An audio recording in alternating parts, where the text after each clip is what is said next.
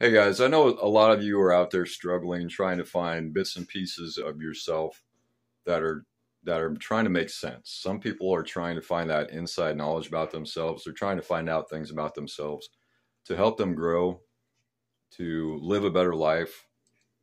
And so they're kind of grabbing. They're searching for this and that, and they're kind of grabbing.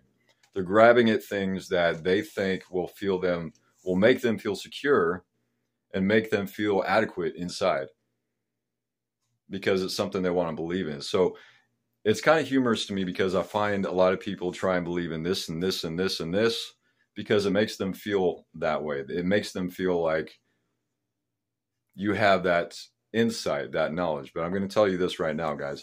The only way that you're going to be able to find that true insight about yourself is to have God on your side and ask Jesus Christ to be a part of your life.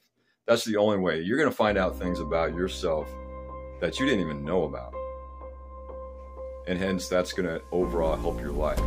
And it's going to block out all the other distractions that you're trying to reach for to try and gain that understanding, to try and gain that contentment inside. You're searching, you're grabbing for this, and you're grabbing for that because you want to try and feel content inside. You want to feel like that makes you feel like you're whole.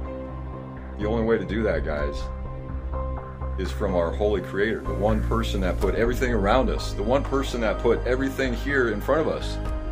You and me, people that help each other. The only way that you're going to gain that insight and true knowledge is to ask Jesus Christ to be a part of your life and to follow God.